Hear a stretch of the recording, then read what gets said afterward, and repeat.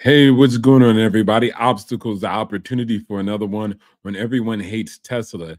Dealership or stealership. Tesla changes the process. Now, we don't know if we could call it a dealership or a stealership, but what we do know is that the model is pretty old. Now, no disrespect for the methods of how actually cars are sold to people today, but net, we found a new way at Tesla. And these are one of the many things that Tesla, Elon Musk, and everybody at the company has found a way to change the game. Now, we don't call them dealerships, but we call them showrooms. And people are allowed to come to the showroom and start the process, okay? And it's just like purchasing an iPhone. It's just like purchasing a pair of tennis shoes. And you don't have to deal with, let's say, the car's salesman or woman actually raking margin on top of you, attempting to make a profit for themselves. So, what I want to show you guys is the history of it and how it's different, and how, once again, Tesla does many things, but we always end up changing the game. Let's get into it. What's up, everyone? Most people would agree that buying a car in the US is not the ideal shopping experience. I mean, before you even get to a dealership, it's essential that you research and prepare yourself just to make sure you're not getting ripped off. Not only that, when it comes to things like pricing, everybody gets a different price, and unfortunately, there's no return policy. Unlike, say, buying an iPhone or a pair of Nikes, you don't get to pick how you buy your car. It has to be done at a third-party dealership, which is a store that is not owned by a manufacturer. This, unfortunately, is the law. As someone who used to sell cars, I could tell right away that people really didn't trust car salesmen, and they have every right not to. Dealerships use many tactics to make as much money as Okay, hold on. Let's check out a couple of those tactics there. Common ways car dealers rip customers off. Now, I'm not going to say all that, but I'm just going to say one of the ways in which they make money. All right. So they devalue and underpay for a trade in. Okay. So when you want to trade in your car, they're going to give you an undervalue. Okay. Here we go. Number two, overcharge for a car. Okay. That's number two. Number three is overcharge for additional warranties, GAP services, contracts, and etc. That's another way that they actually accumulate money. And number four, add unwanted accessories. Okay, I think you have a choice, but yeah, a lot of people get got. Number five, sell unnecessary products such as third-party alarms, rust protection, paint sealant, and etc. Again, those are your choices, right? Number six, charge additional fees. Number seven, inflate your approved interest rate. A lot of them act as an intermediate when it comes down to interest rates. They might get it from the bank and then they might raise it by a percentage point or so, and then give you a different interest rate than they got from the original source. Number eight, conceal all of the above by getting customers to focus on a monthly payment. And that happens with home purchases also. Normies are going to normie and they're not going to protect themselves. Now, I don't call this ripping your customers off, but I'll call this the way that they make money. I'm not anti-capitalist. Okay, let's continue. as they possibly can off of each customer. Unfortunately, salespeople and managers are usually incentivized with commission-based salaries that rely on executing these strategies. The only exception to the rule is Tesla, which is the only manufacturer that owns and operates its stores. More on why later, but this has actually allowed Tesla to deliver a buying experience that's far better than any dealership. However, manufacturer-only stores are still not ideal for consumers. Tesla is still struggling with things like customer service and vehicle service, and at the end of each quarter, they rely on help from other departments and even customers to deliver new cars to reach their sales quotas. Having additional third-party retailers would really have helped here. I mean, look at how busy Apple stores are. Imagine how tough it would be for them if they didn't have other retailers like AT&T or Best Buy helping them sell iPhones. Well, an iPhone is considerably different than selling a whole car, okay? So it's a bad comparison, but I get it, but still bad. Still a terrible way to compare it. In the end, customers should have the right to choose how they buy their car, whether it's in-store, online, from a manufacturer, or from a dealership. However, it just isn't this way, and the reason why is because it's kind of a gray area. You see, nobody likes car dealerships, but there's actually a pretty decent argument that warrants their protection. In the early days of the automotive boom in the US, dealers played a very important role in the success of today's car companies. Instead of manufacturers risking their capital to open up stores from New York to the island of Kauai, they let other people take on the risk by investing their personal money to become franchise owners. This allowed See, so it always makes sense once you go back a little bit and observe the history, and then you look at the development phase of that industry, right? Cars is a new technology. And so net, that's how it allowed actually the manufacturer not to take all of the risk. But now it's just time for new innovation. Allowed manufacturers to simply focus on building better cars and ramping up production. In the end, this really helped manufacturers succeed and grow into some of the biggest companies in the world. Today, if they wanted to, they could easily open their stores and put car dealerships out of business. And this is exactly why franchise laws were put into place. The reason why Tesla was able to own and operate its own stores is because they never utilized car dealerships while growing and therefore never had any franchises to put out of business. Instead, and thanks to the internet, Tesla built small pop-up shops in high-traffic locations like shopping malls and sold cars online. This allowed them to build each car to order, so they didn't have to carry large inventories, which is pretty expensive. Also, too, why we call them showrooms, not necessarily sale or dealerships. We don't call them dealerships. All right. So you can go there, check it out, get a test drive, placing your order online. But net, you really don't deal with it right then and there. This has been a pretty big threat to the dealer industry, but it's turned out to be a pretty nice advantage for Tesla. Dealerships and many manufacturers, including General Motors, have lobbied against Tesla's direct sales model because they know that there are many advantages and they want to be able to have a level playing field. Not true. They're just doing it because it fits their best interests, and that's all it is. After all, owning the sales operation has many advantages. Unlike dealerships, Tesla is the employer, so they get to pick who sells and services their cars, as well as who manages the stores, as well as how much everyone is paid. For other See, setting a standard across the board, making a purchase pretty easy. And so there's pros and cons for both systems, but if it's a free market, both should be allowed. everyone is paid. For other manufacturers, when it comes to things like online sales, unfortunately, they're at the mercy of other dealerships. Every single dealership has their own website, which all looks terrible, and I don't know of any dealers that actually allow you to place an order. In fact, in almost all cases, you can't even get a final price without filling out a form and submitting an inquiry. And even then, sometimes dealers can be a little bit dodgy. So if you're Honda or BMW trying to compete with Tesla, using dealerships is a huge disadvantage. If manufacturers could take over the sales operation, they probably would. And in some cases, they've done unusual steps like opening up pop-up shops that can deliver a sales experience that meets their expectations. Take, for example, this Lincoln pop-up shop at Fashion Island Mall in Newport Beach. It is a beautiful store that is funded by Ford. The staff are knowledgeable, and they can actually take you on a real test drive rather than a drive around the block. However, you can't actually buy a car here because, again, that is illegal. Instead, they will refer you to a Lincoln dealership where you can actually complete your transaction. And this is why Elon made a great point. Once you create so many laws, laws need to be deleted. Because if you just continuously stack laws upon laws upon laws, then people just don't have the option to actually innovate and create. There's always these trip over laws, and now we got to innovate and create just to go around laws that exist. I think it's about time that we kind of change the game. I can't imagine it's cheap to operate a store at a high-end mall that doesn't even generate revenue, which is the complete opposite of what Tesla can do at their store, which is literally right around the corner. In the end, fixing the way we buy cars in the US is not going to be easy. Car dealerships happen to be some of the biggest taxpayers in any given state, which gives them a strong voice against regulators. Also, while their size is small individually, combined, they actually happen to be pretty big and their size rivals those of the manufacturers. However, I think it's time for a change. I mean, consumers should have the right to choose how they buy a car, and manufacturers shouldn't be restricted from being able to sell cars directly to consumers. I would love to know what you guys think, so I think you guys got no rights at the end of the day. I mean, it is what it is. But net, I do think that the free market needs to be reigning tight and allowing everybody to choose. Shout out to Sean Fair Use. So we're going to give him a like. Of course, you always got to like these videos. That was a good, informative video, right? So my opinion is definitely that's one of many things that Tesla always innovates. Congratulations to Elon Musk and the team. And we're going to go over this book. It's The Power Play, Tesla, Elon Musk, and the Bet of the Century. And in this particular part about this book, you can go check it and get it on Amazon. Tim Higgins, they talk about this actual specific part, okay? Now, this is just a sample. We're going to show you some information, and so you can get an understanding of how people in the company always think and look to innovate, all right?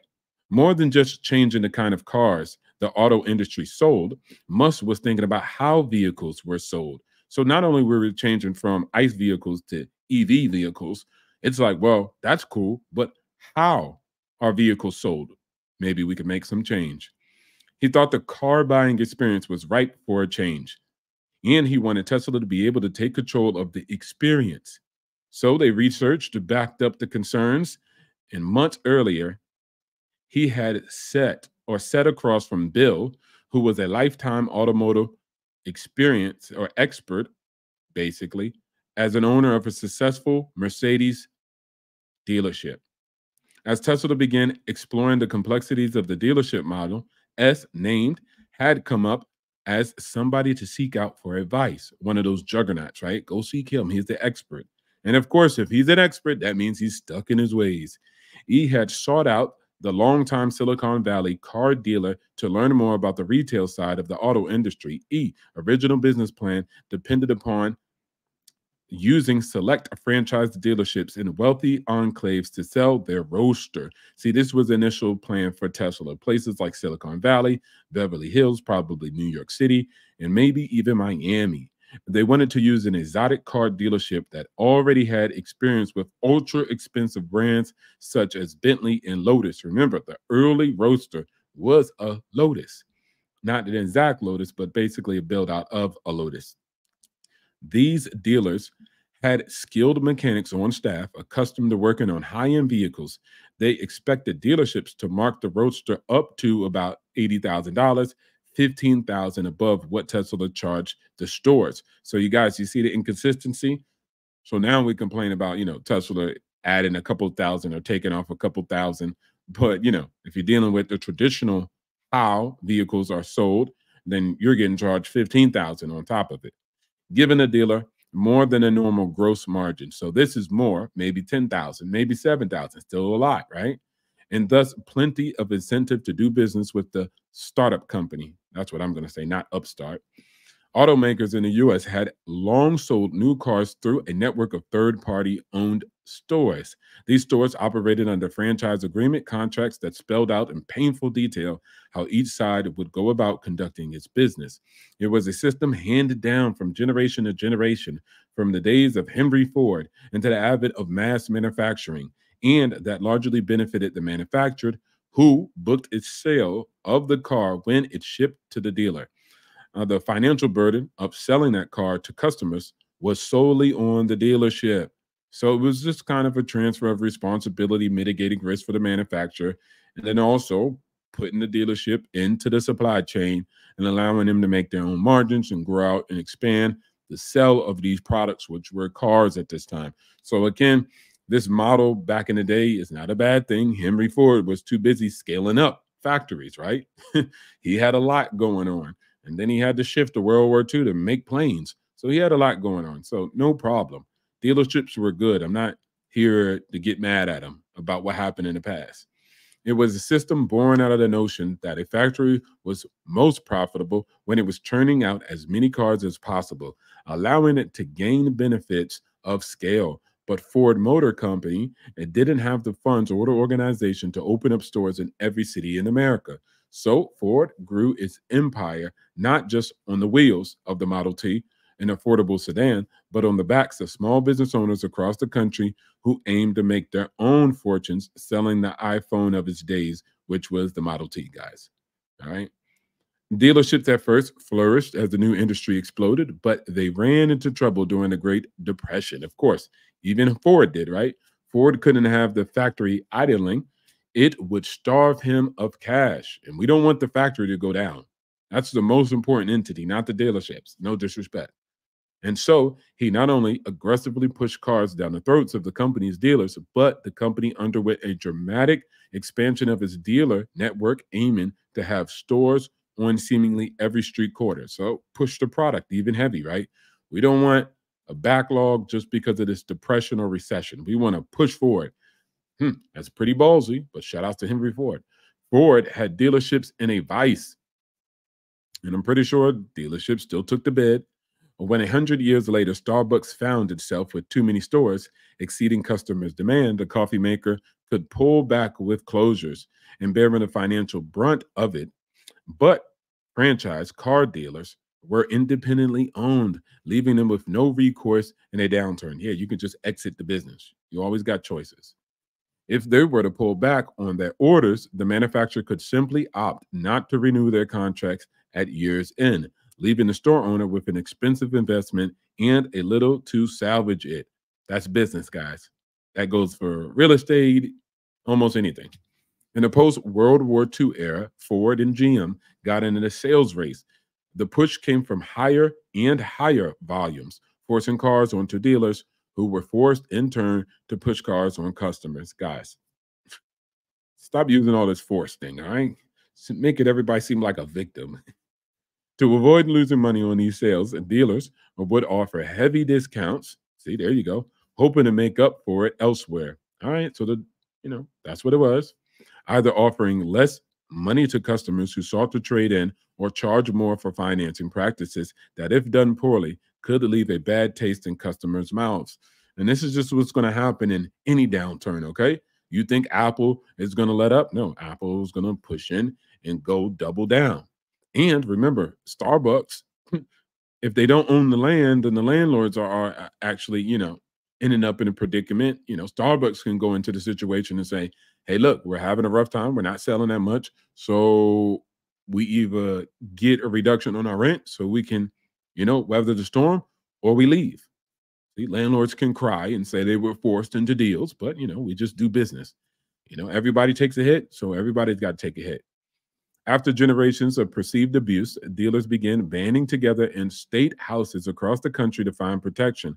In a small town, the owner of Chevy or Ford dealership might well be on one of the most successful local businessmen, providing jobs to many, paying for high-profile advertising, offering donations to charities and sport leagues. Sometimes these dealers were also members of their respective state legislators. Consequently, laws and regulations began appearing across the country. Some aim to limit where manufacturers put stores, while others aim to ensure that the car manufacturer couldn't sell directly to customers. So, see what one second Henry Ford and GM were accused of, let's say, meddling in the affairs of the dealers, right?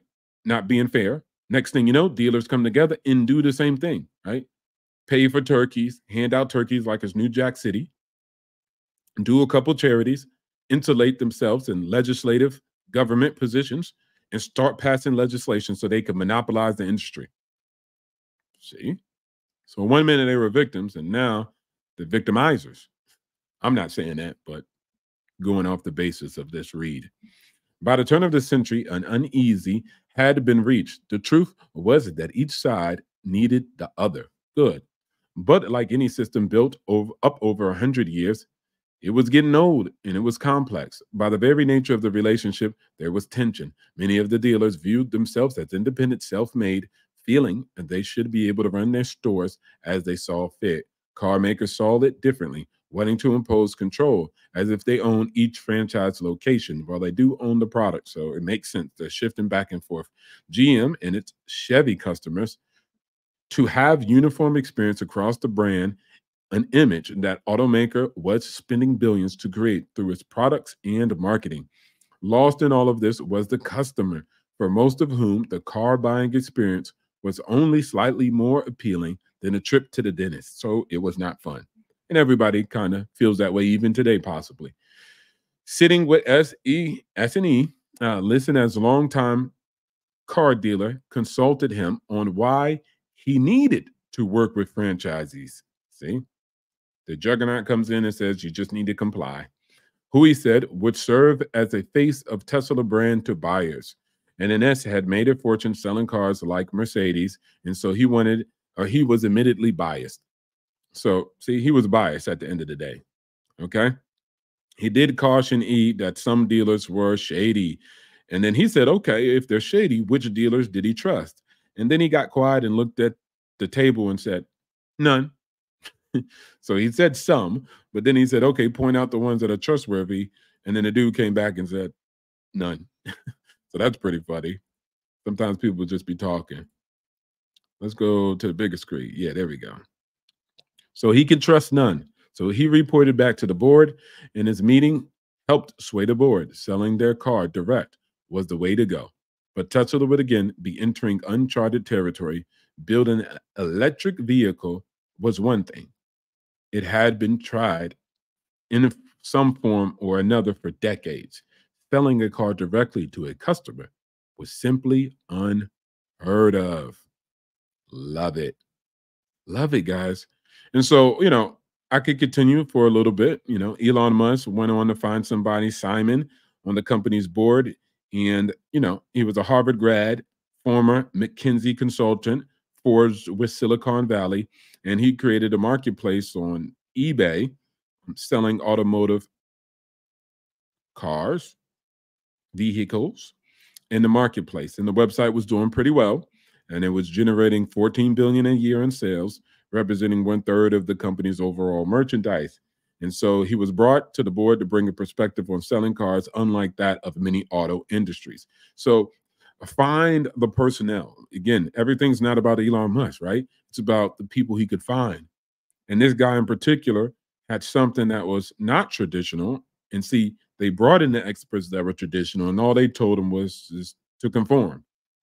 But let's bring in somebody who innovated slightly for that time. And for a guy who created a, online sales platform for vehicles on eBay, that sounds like somebody to bring into the fold. And so they brought him in there. They debated if they needed physical stores to sell the Roadster online, but they went back and they needed a sales team to walk customers through charging and everything because Elon wanted to go all in online. But they were like, yo, we just can't do that. We got to teach these guys. This is a brand new car.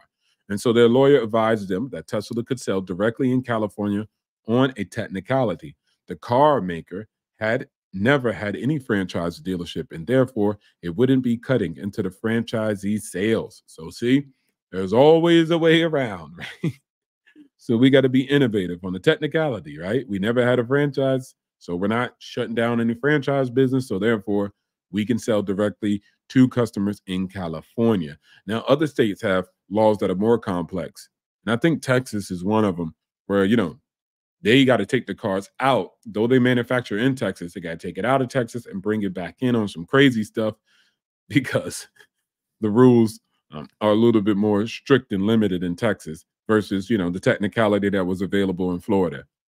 And that at least was an argument they'd be building off of.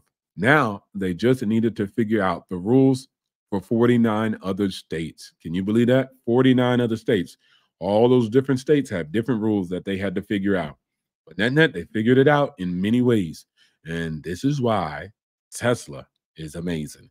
This is another reason why you guys need to investigate, do your due diligence, and research a company that you're thinking about investing in so that you can understand more than the price ticker, more than how the price fluctuates from year to year, 5 years, 1 week, 24 hours, 6%, and then last closing day. Like, you need to know more than that.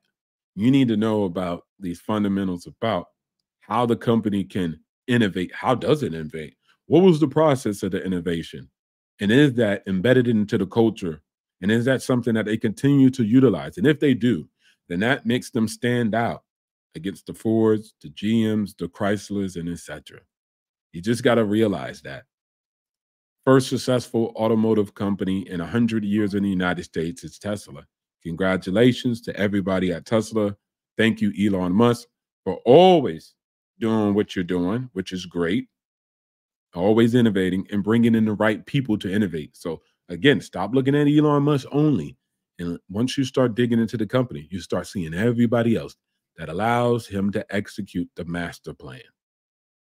Like, share, subscribe, hit the notification bell for the future videos. I will see you guys on the next one. Go check out some other videos. I got a bunch of videos. Everyone hates Tesla. So go check those out, get updated, and figure out how you're going to be a part of the revolution. I appreciate you guys. Once again, thank you for subscribing, for being here every day with me. Everyone loves to hate Tesla. Everyone hates Tesla. Dealership or stealership? I don't know. I can't call it. But what I do know is when that Roadster #2 comes out, I'm going to be out here winning. Mans is driving that car. Have you seen that car, guys? That car is ridiculous. Shout out to the showroom in Dubai.